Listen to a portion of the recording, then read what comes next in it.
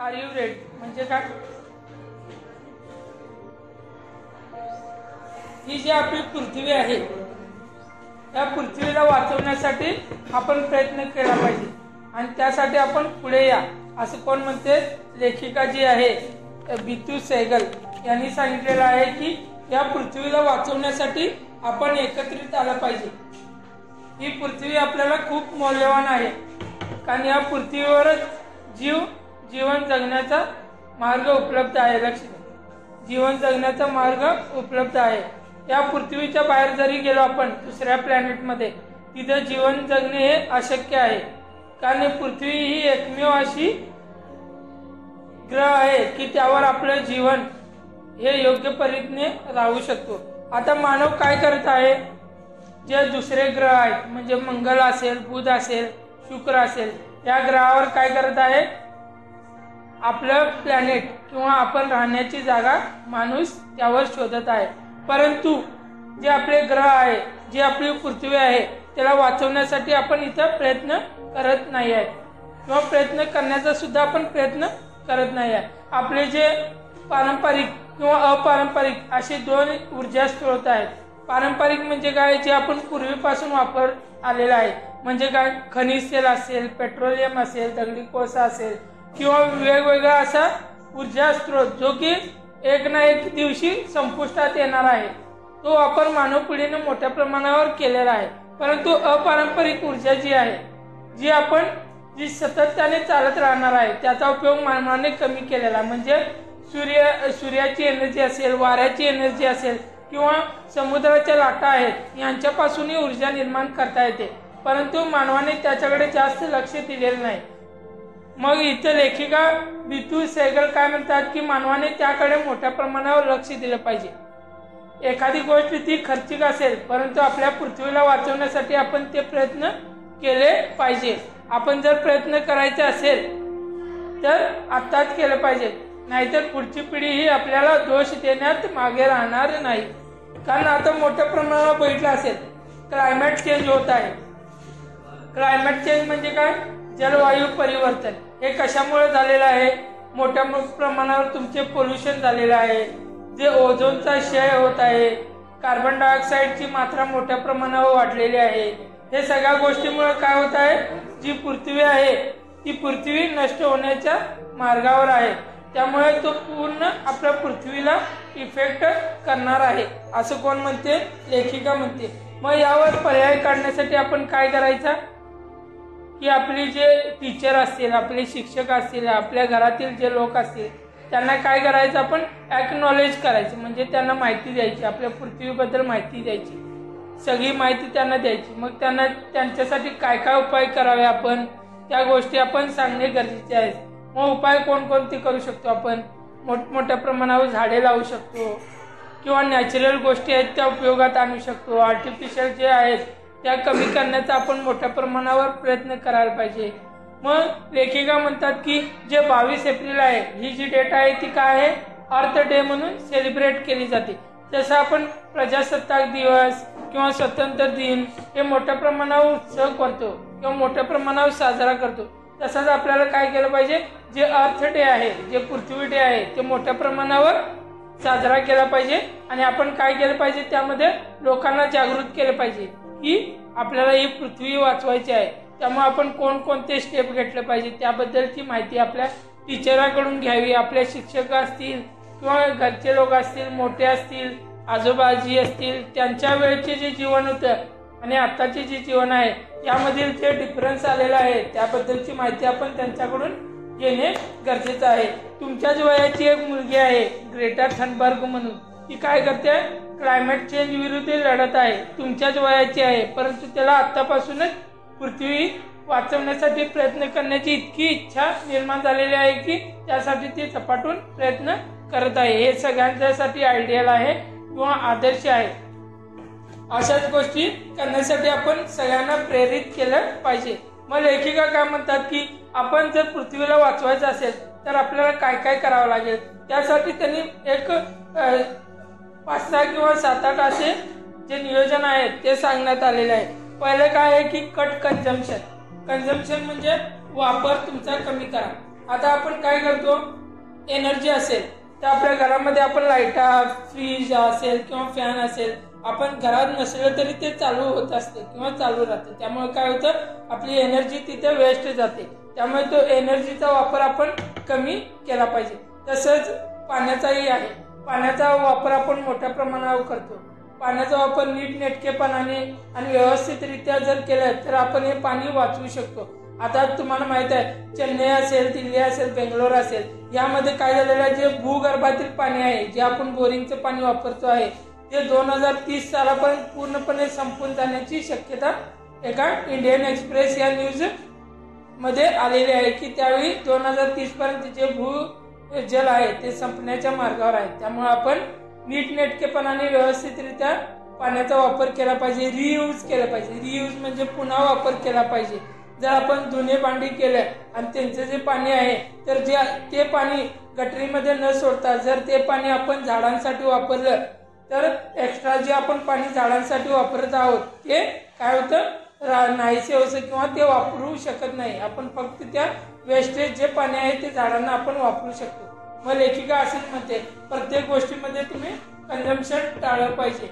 जे आपलं private vehicles आहेत म्हणजे प्रायव्हेटची साधनं आहेत त्यांचा वापर कमी करावा आणि जे सार्वजनिक ट्रान्सपोर्ट आहे म्हणजे बसेस वगैरे असतील त्यांचा वापर मोठ्या प्रमाणात करावा असं कोण म्हणते, लेखिका म्हणते. पुढचा उपाय त्यांनी काय सांगितलेला आहे, कट एनर्जी, जे आता सांगितलेलं आहे मी ती एनर्जीचा कमीत कमी वापर केला पाहिजे. आणि जे पारंपरिक ऊर्जा आहे त्यांचा वापर काय करायचं, जे सूर्यापासून येत आहे, वाऱ्यापासून येत आहे, ते समुद्रापासून, समुद्राच्या लाटापासून येत आहेत त्यांचा वापर मोठ्या प्रमाणात करावा. आणि जे दगडी कोळसा असेल, पेट्रोल असेल किंवा खनिज तेल असेल यांच्यापासून येणाऱ्या एनर्जीचा कमीत कमी वापर करावा. पुढे काय म्हणतं, कट वेस्ट. आता तुमच्या घरामध्ये मोठ्या प्रमाणावर वेस्ट मटेरियल असतं. एक सुका कचरा आणि ओला कचरा. आपल्या इथे सकाळ सकाळ गाडी येते की सुका कचरा वेगळा करा आणि जो कच्चा कचरा आहे तो वेगळा करा. ते का करतात, कारण एकमेकांमध्ये तो कचरा मिक्स होऊ नये, त्याचं व्यवस्थित नियोजन व्हावे. त्या पुढे जर त्याचं वेस्टेज आपल्याला काय करायचं असेल, डम्पिंग करायचं असेल तर ते आपल्याला उपयोगी पडते. त्यासाठी काय केलेलं आहे, वेस्ट मॅनेजमेंट. वेस्ट कमीत कमी करा, मोठ्या प्रमाणावर वेस्टचा वापर करू नये. आता आपण काय करतो, प्लास्टिकचा मोठ्या प्रमाणावर वापर करतो. ती प्लास्टिक काय आहे, एकदा वापरली की आपण फेकून देतो. परंतु प्लास्टिक ही अशी गोष्ट आहे की ती पुन्हा जर आपण त्याला नष्ट करण्याचा प्रयत्न केला की ती नष्ट होत नाही. त्यामुळे आपल्या गव्हर्नमेंटनं, आपल्या सरकारने एक निर्णय घेतलेला आहे, जे रियुजेबल प्लास्टिक असेल, जे प्लास्टिक पुन्हा उपयोगात करता येईल अशाच प्लास्टिकचा उपयोग करावा असं सरकारने काढलेलं आहे. आणि ज्या प्लास्टिकचा उपयोग पुन्हा होत नाही त्यांना बॅन करण्यात आलेला आहे. पुढे म्हणतात की कट आउट प्लास्टिक, तेच प्लास्टिकचा वापर पूर्णपणे टाळावा. जी रियुजेबल आहेत त्यांचाच मोठ्या प्रमाणावर वापर करावा. कट लिटर म्हणजे आपल्याला जागृती निर्माण करायचं. आपल्या घरातील असतील, आपल्या शेजारी असतील, आपले जे नातबंद असतील किंवा नात्यातील असतील त्यांना आपल्याला समजूत द्यायची. आपण एज्युकेटेड आहेत, सगळे शिकलेले आहोत. आपल्याला सगळ्यांना जागृत करायचं आहे की ज्या गोष्टी आहेत त्यांचा वापर व्यवस्थितरित्या केला पाहिजे. जे पृथ्वीला किंवा आपल्या कंट्रीला, आपल्या देशाला हार्म होत आहे, जे त्रास देत आहेत त्या गोष्टी टाळण्याचा प्रयत्न केला पाहिजे असं त्यांना सांगितलं पाहिजे. टॉक्झिक मटेरियल म्हणजे विषारी. आता ते मोठ्या प्रमाणावर जंगलामध्ये असतील किंवा आपल्या शेतीमध्ये असतील, शेतकरी काय करतो, मोठ्या प्रमाणावर जंतुनाशकांचा वापर करतो. त्यामधून काय थोडं ना थोडंफार टॉक्झिक मटेरियल बाहेर पडतं. हे जर टॉक्झिक मटेरियल आपल्या शरीरामध्ये गेलं तर आपली मृत्यू होण्याची शक्यता असते. त्यामध्ये एक एक्झाम्पल आहे पीबी म्हणजे लेड. जर लेडचा एक तुणका जरी किंवा थोडासा भाग जरी आपल्या शरीरामध्ये गेला तर आपला शरीर पूर्ण बाद होण्याची शक्यता असते. त्यामुळे आपण टॉक्झिक जे मटेरियल आहे ते मटेरियलचा कमी यूज करण्याचा प्रयत्न करावा. पुढे म्हणतात की कट वॉटर कंझम्पशन. तुम्हाला सांगितलेलं आहे वॉटरचा वापर कमीत कमी करावा. पुढे काय म्हणतात, लोकल वस्तू खरेदी करा. आपण काय करतो, चायनीज वस्तू असेल, जॅपनीज वस्तू असेल त्यांचा मोठ्या प्रमाणावर वापर करतो. परंतु इंडियन जे वस्तू आहेत त्या वस्तूकडे आपण लक्ष देत नाही. जे की नॅचरल पासून निर्माण झालेला आहे त्यांचा वापर करण्याचा आपण प्रयत्न टाळतो. आणि जे सुशोभनीकरण आहे जे आर्टिफिशियल आहे आणि ज्या गोष्टी नष्ट होणार नाहीत अशा गोष्टींचा आपण वापर करतो। मग लेखिका म्हणते काय, ते जे तुम्ही वापर करता ते टाळा आणि जे लोकल मटेरियल आहे ते खरेदी करण्याचा प्रयत्न करा आणि सगळ्यांनी पुढे या। लेखिका पुढे काय म्हणतात, बी upfront about the earth day, सगळ्यांना जागृत करा की अर्थ डे काय असतो। सगळ्या शाळेमधून रॅली काढा, सगळ्यांना जागृत करा, आपल्या परिसरातील, आपल्या देशातील किंवा या पृथ्वीवरील प्रत्येक माणसाला पृथ्वी डे याबद्दलची माहिती कळाली पाहिजे, त्यांना त्याबद्दलचे महत्त्व कळाले पाहिजे, असे कोण म्हणते, लेखिका म्हणते। पुढे काय म्हणते, दिल्लीसारख्या मोठ्या प्रमाणावर आता बघितला हा डिसेंबरचा महिना आहे त्यामुळे मोठ्या प्रमाणावर धुकं पडलेलं आहे। जर दिवाळीमध्ये तुम्ही जर तिथे गेला दिल्लीमध्ये, जे फटाके असतात त्या फटाक्यांची जी दारू असते आतली ती सहसा तुम्ही जरी बोलला तरी ते तुमच्या तोंडामध्ये जाते, इतकं प्रदूषण दिल्लीमध्ये आज आहे। मग हे जर टाळायचं असेल तर त्यासाठी काय काय करावे, त्यासाठी डॉक्टरांनी काय काय नियोजन दिलेलं आहे त्याबद्दलची माहिती इथे दिलेली आहे। लीप बर्निंग, आता दिल्ली हे कुठे आहे, उत्तर प्रदेश, राजस्थान किंवा पंजाब यांच्या साईडला आहे। मग काय करतात, जे पंजाबमध्ये आहेत तिथले जे शेतकरी आहेत ते मोठ्या प्रमाणावर पाणी जाळतात, कशासाठी, इंधनासाठी ते। मग तो जो धूर आहे ते पूर्णपणे दिल्ली या शहरावर येतो, त्यामुळे मोठ्या प्रमाणावर तिथे प्रदूषण येते, त्या प्रदूषणात मोठ्या प्रमाणावर धुकं होतं। आता जरी तुम्ही गेला तरी आताही त्यांचा सूर्य उगवलेला नाहीये, 8-9 वाजले तरी मोठ्या प्रमाणात अंधकार असतो, पूर्णपणे धुकं तिथं आहे। आता न्यूज मध्ये तुम्ही बघत असाल मोठ्या प्रमाणात धुकं किंवा थंडी तिथे दिल्लीमध्ये चालू आहे, कशामुळे चालू आहे, हे फक्त आणि फक्त प्रदूषणामुळे चाललेले आहे। त्यामुळे जे लीप आहे त्यांचा वापर काय करावा, आपण जे आपल्या शेतामध्ये त्याचा उपयोग करावा किंवा फर्टिलायझर म्हणून उपयोग करावा, असे जे आहेत लेखिका म्हणतात।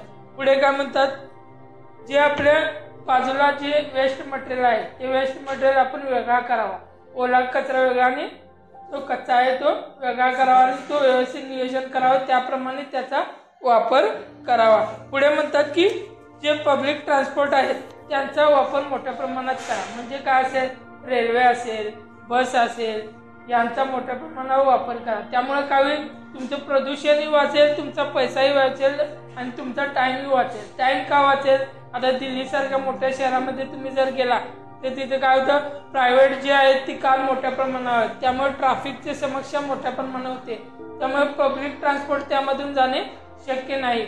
या गोष्टी त्या मोठ्या प्रमाणावर तिथे घडून येत आहेत। पुढे म्हणतात की वॉटर हार्वेस्टिंग करा। वॉटर हार्वेस्टिंग म्हणजे जर तुम्ही ऍग्रिकल्चर वगैरे हा सब्जेक्ट पुढे जर आयुष्यामध्ये तुमच्या घेतला तर हा महत्वाच्या गोष्टी आहेत। वॉटर हार्वेस्टिंग किंवा मॅनेजमेंट कसा करावा, ही एक मोठा कन्सेप्ट आहे, ते आपण नंतर करू।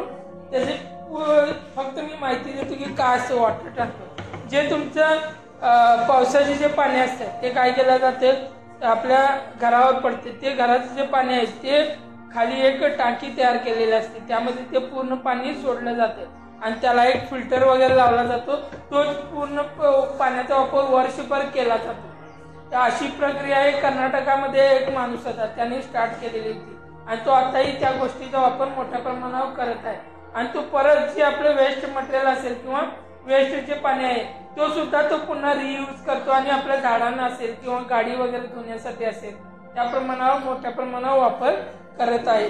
पुढे मग लेखिका म्हणतात की असेच आपण प्रयत्न भविष्यातही करत राहिले पाहिजे, हे प्रयत्न आपले सातत्याने चालू राहिले पाहिजे। यासाठी लेखिका काय करते, सगळ्यांना प्रोत्साहन करते की तुम्ही पुढे या, आपल्या पृथ्वीला वाचवण्यासाठी प्रयत्न करा आणि जे काही तुमच्याकडून होईल ते प्रयत्न करण्याचा तुम्ही सातत्य ठेवा किंवा ते करा, असे लेखिकाने सांगितलेले आहे। लेखिका बितू सहगल यांनी या पाठामधून सांगितलेले आहे। आता हे तुम्हाला कळत असेल की आम्हाला चॅप्टर का दिलेला आहे इंग्लिश मध्ये, हा यासाठी दिलेला आहे की तुमच्यामध्ये जागरूकता यावी। तुम्ही आता जे 18, 19, 20 वयातील सगळे विद्यार्थी आहात, तुम्हाला याबद्दलची माहिती व्हावी, तुमच्या येणाऱ्या पिढीला किंवा तुमचे जे आई वडील असतील त्यांना समजून सांगावे किंवा पाण्याचा वापर, एनर्जीचा वापर कमी करावा, यासाठी प्रयत्न करावा। हे सगळे जागृत करण्यासाठी तुम्ही पुढे यावे, यासाठी लेखिकाने आणि आपल्या महाराष्ट्र बोर्डाने हा जो चॅप्टर आहे हा तुमच्या पाठामध्ये आणलेला आहे.